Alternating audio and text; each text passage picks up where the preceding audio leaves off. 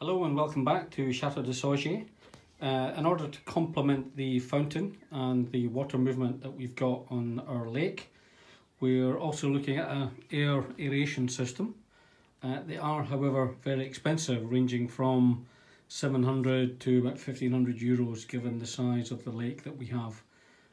So, as an alternative, we have picked up this microporous hose that we're hoping to use at the end of some air lines which will be sunk in the pond. And this is what we picked up today, microporous hose. It's obviously for irrigation above and below ground, but in order to try and prove the idea, what I've done, initially filled it with water just so you can see the result, and then now I'm going to just put some air through it through our compressor. This will obviously be different in the final version, but you can see that we've got a whole series of very small air bubbles forming, effectively pushing out the water. So what we'll do, we'll create probably two circular diffusers that we'll connect to some standard irrigation pipe which is outside, and then we'll try it with either this larger compressor or a small compressor for inflating tyres, and then we'll look at a permanent solution in terms of the final install. But you'll see, I think that's quite effective. Now, obviously this isn't a weighted airline tube, so we need to come up with a solution just to keep this on the bottom of the lake. So that's what we'll have a look at next, and then we'll see how we construct it from there. So we're going to create a weighted base that we can then apply the microporous tube to. So I've got an old ring of an old barrel, and I'm just creating some holes here so I can have a slight overlap, and then the incoming pipe will come in this way, and then round here, and we'll have probably 2-3 coils going round. So we've got one hole. I need this slightly longer so it picks up just the connection point. This one can just overlap, and some cross members here.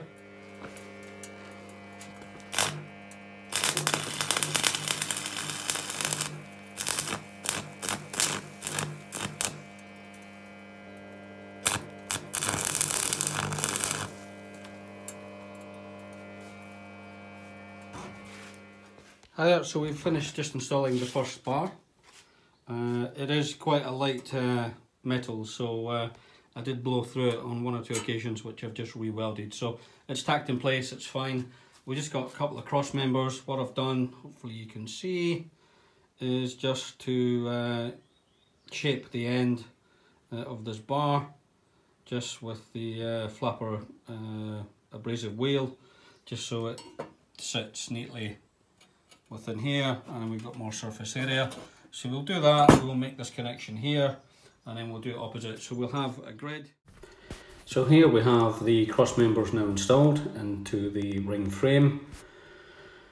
We've got the point of connection for the tube, and then we'll have a couple of circles going round, culminating in the final ring. We just need to give that a quick lick of paint, and then we can move on. So here we have the finished frame. We've given it a quick coat of some black hammerite to give it some protection. We'll let that dry, and then we'll have a look at adding the micro bubble tube. Okay, so we've now installed the microporous pipe around the frame that we previously made. We've got 3 ever decreasing circles coming back to the connection point, at which point we'll attach a non-porous pipe.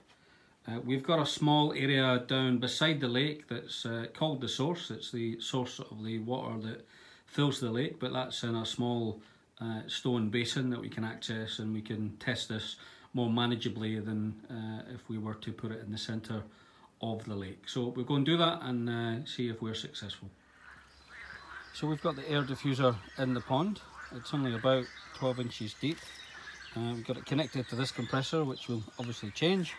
So let's just turn on the air and see how it works.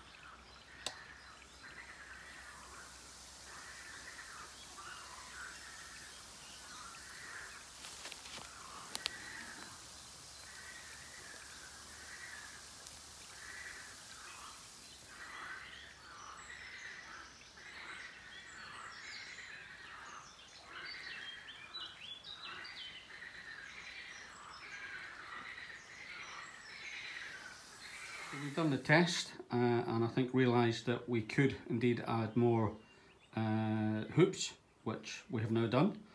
So we think just under 10 metres of micro bubble tube now installed in here. So we'll take that back down, we'll give it another try, and hopefully that'll be the final solution.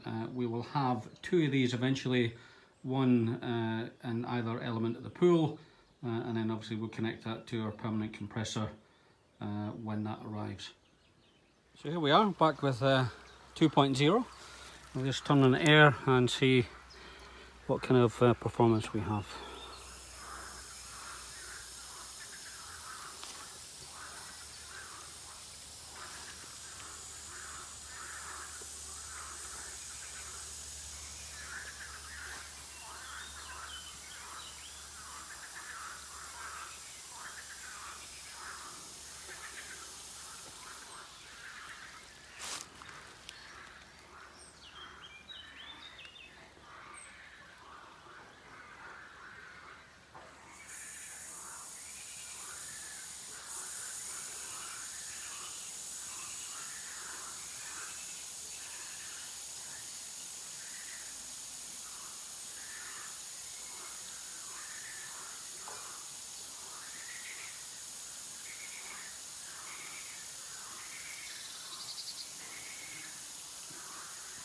Okay, so I think the next challenge is, again, we have irrigation grade PVC pipe.